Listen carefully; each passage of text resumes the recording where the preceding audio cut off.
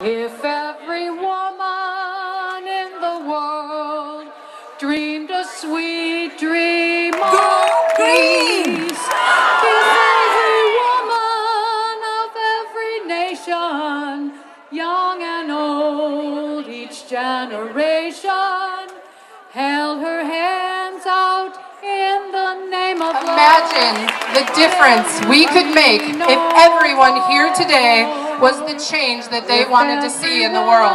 It's exciting to see how much people are united for free speech and justice. It's happening everywhere. The size of the rally in D.C. today is twice as big as that inauguration yesterday. Because yesterday was tough, but today I am feeling more hopeful than ever because of you.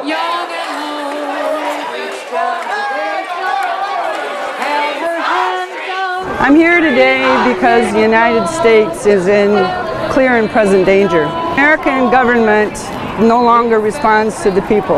We are in dire threat right now of losing our democracy as we know it. I drove 250 miles today to be here. I would have loved to have been in Washington, but I love Michigan.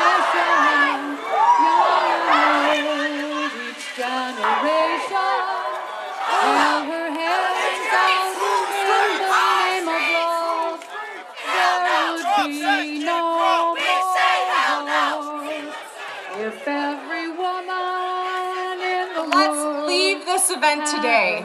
Commit with a commitment, not to seek out and destroy the people who disagree with us. Let's stick together and leave committed today to showing our neighbors, to showing our state, to showing our children that we have a shared vision of a better future for us all.